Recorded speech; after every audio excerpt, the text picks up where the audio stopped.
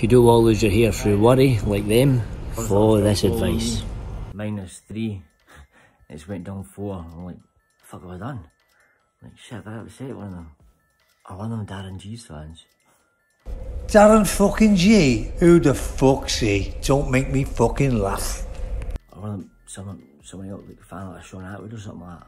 Oh, fuck. Oh no. Well, good. As long as I've got rid of 4 fucking pedophiles. Fuck yes. If you worry, you die. If you don't worry, you're still gonna die. So what's the fucking point in worrying? Unless it's Darren fucking Gee getting in your way, big man. You can't worry. What? Because it's not going to change it. If you can, if it's a problem, it will be fixed. It's not a problem again, remember? Screw it and do it. There you go. Solve it. Right? Anyway, do what I'm going to do to stop worrying. People worry too much. They worry about everything and act. It's life or death. But back when people do, when there's a plague and they'll freak out and fuck off. Just like now there's a coronavirus. A lot of people are worrying about that. But worrying isn't going to fucking change it. Worrying is fuck all. Just do stuff like wear your mask and act like fuck all's happening. Enjoy wearing your mask. I mean, hell, it's the only way you can get into a bank just now. I couldn't get into a bank like this before. When I went into a bank like that, they locked the door. They locked the door. And the shutters went down. And I said, it's not a real gun, it's just my fingers. Bang, bang, see, it's empty. Some of these gullible cunts think this is actually loaded just because I've got guns. A good old pick from my younger days. Oh, look how good looking I am. Ha! Right. No, but right, so that's what Marcus Aurelius done. He solved problems. It's problem solving. It's got nothing to do with anything else. So, it's that history repeats itself, that history repeats itself, that history repeats itself, that history repeats itself. Over and over again, we learn to deal with it. You learn to deal with it either from others or through your own mistakes. So, there's a lot of people worried about the corona, like I said, they're losing their jobs, homes, partners. People are actually going through some of that already, right? Or perhaps they'll handle it. They'll have these fucking junkies jumping about selling drugs, still collecting the dough. So I'm still fucking paying them. And they're jumping about making more money than me. And taking money off me. I'm not joking. We're going to take money off them, but you know, but shit, no, I was kind of said that online. I better not, just in case. Nah, I'm not a fanny. I like to share the love. Big up to Sam Walker for all the stuff he does, you know. Who's that other cunt? What's his cunt's name again? He's fucking just going on claiming to rob drug dealers and all that and showing off his watches, going shopping. You're like, ooh. Stanny Simpson. That's who I'm on about. Danny Simpson. And also, you had the tax man, UK's hardest man, Brian Cockrell. But he was different. He was like the good guy. He wasn't doing it for his own gains or anything. He was doing it to like keep peace, keep respect, keep things in order. You know, so like this, like innocent, like citizens won't like get hurt and stuff like that. So there's different types of taxmen, if you know what I mean. So there's that.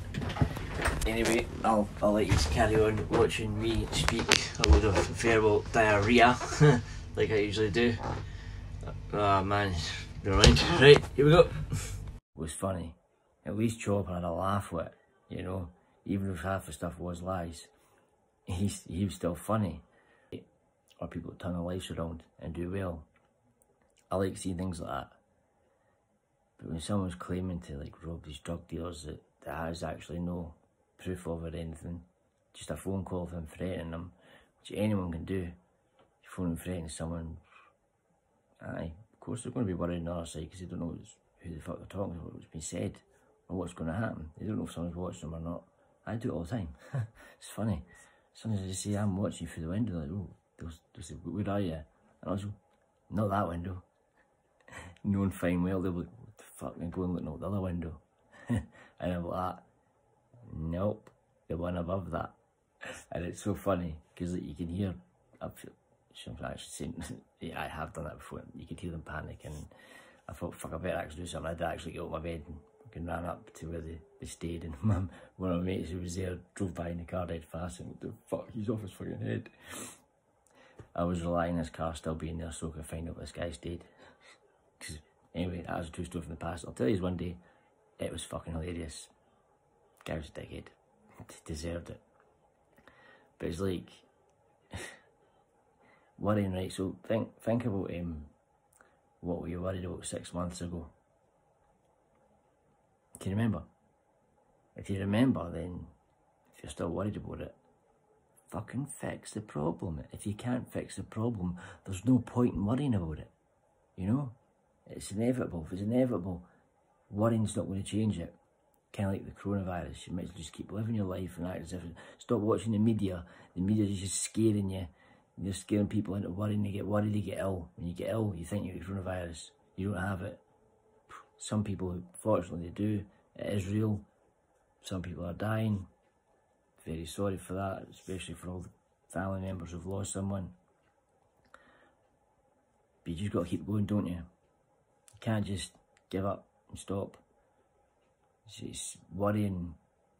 Worrying is the end of everything. If you worry, that's you, you're screwed. Don't get me wrong, right? A wee bit of worry can be good because it's an alarm. You get a worry, oh, fuck.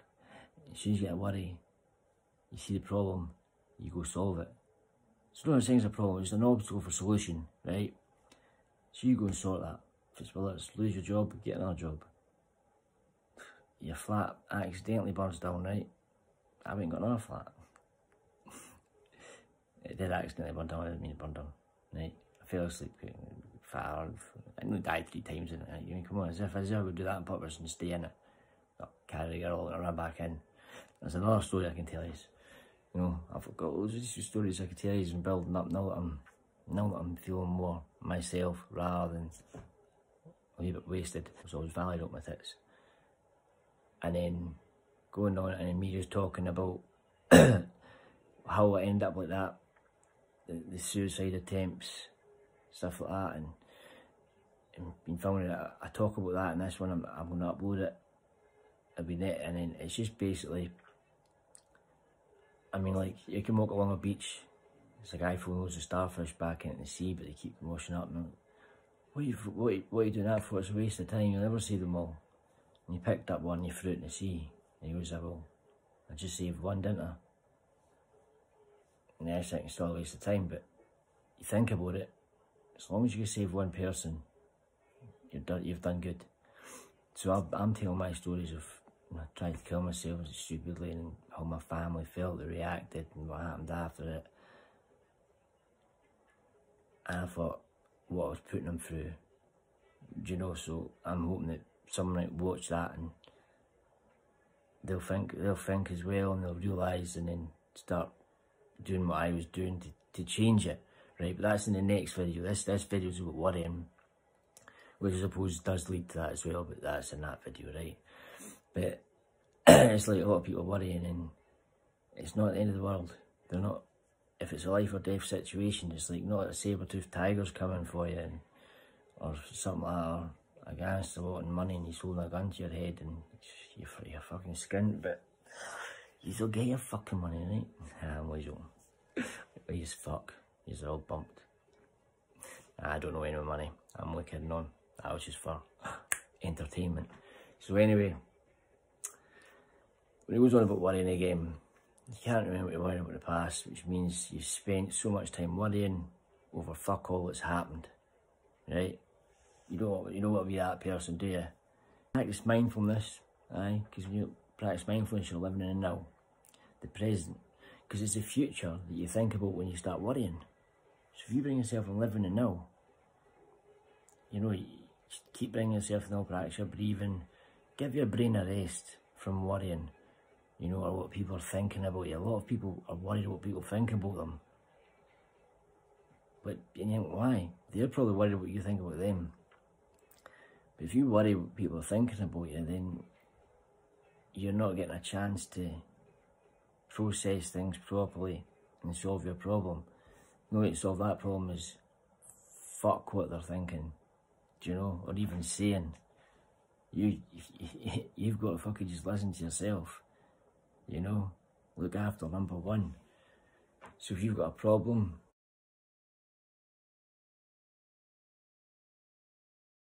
that can be fucking solved, solve it.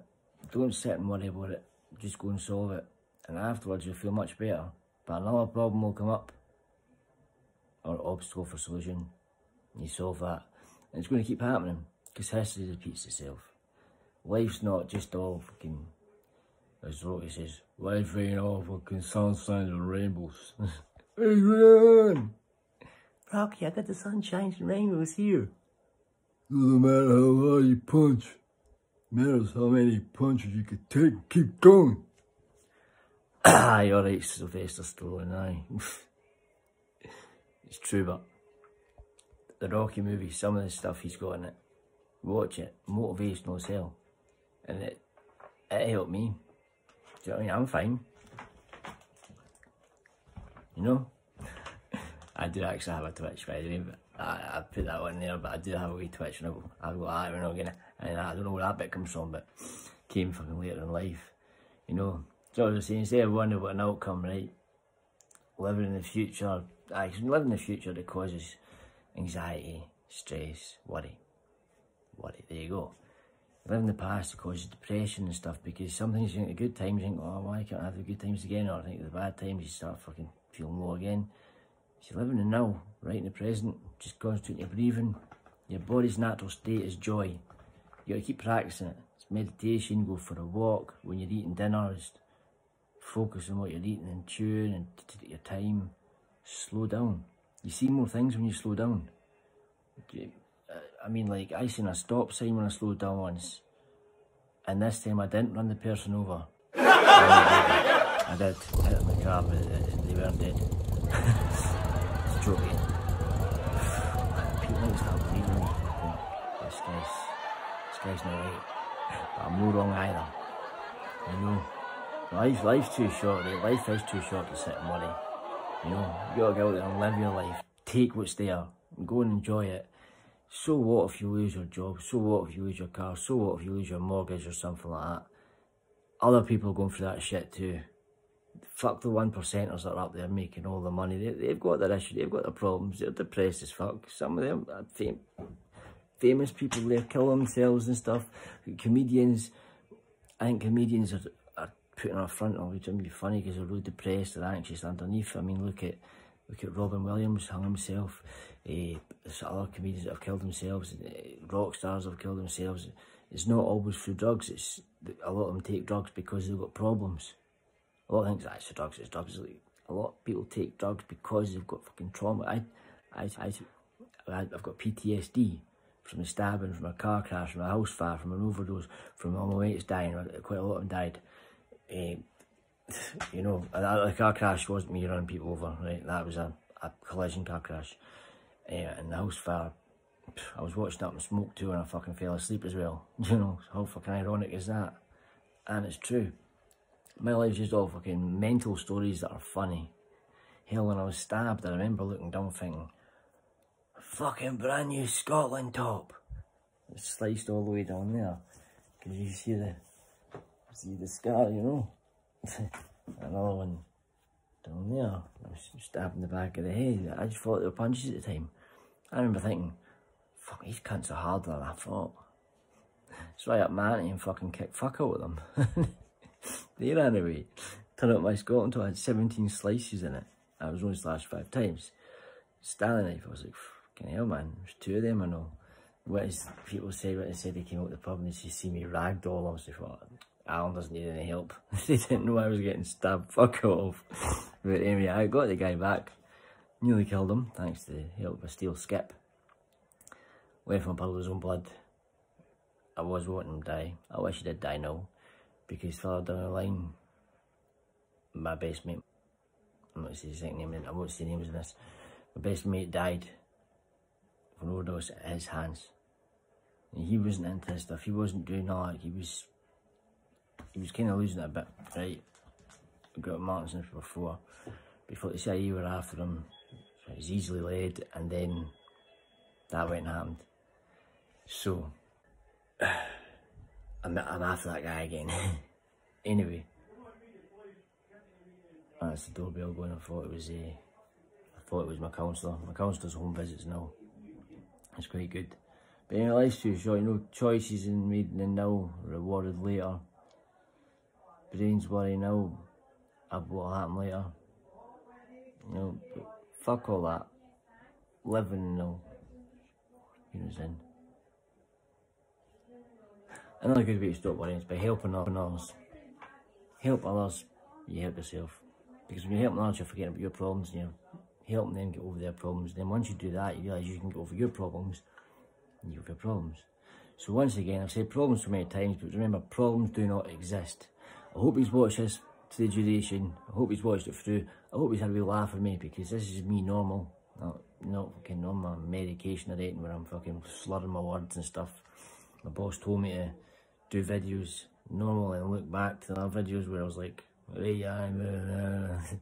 Sorry, missed that, man. What were you like? Other videos where I was like,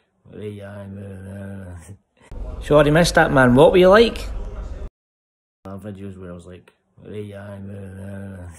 see what it was like. And then I did do that and I thought, oh Christ, I can't even make out what I'm saying there. No wonder people are saying what you're saying, and the subtitles are coming up with different words, you know. Anyway, we're love yous and leave yous, people.